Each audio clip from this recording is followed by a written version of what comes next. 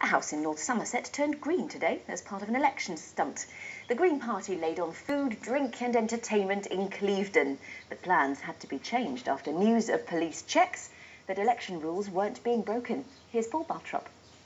It's politics, but not as we know it. Circus acts as well as food and drink were laid on in Clevedon this afternoon. The Greens want to win over voters, but care is needed. There are rules on election time freebies. They'd heard this week how police in Hampshire had questioned a candidate who gave away sausage rolls.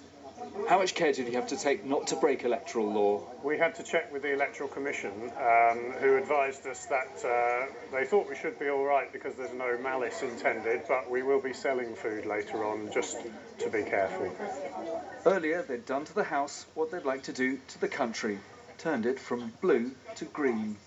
Everyone came along and we painted it all this morning and finished it all off. What do you think? Really good. I love it. I really like it. I even like the colour. So we might even keep it like this beyond the election. Though not everyone was convinced. It's okay. I prefer the old colour though. At least it went down well with the neighbours.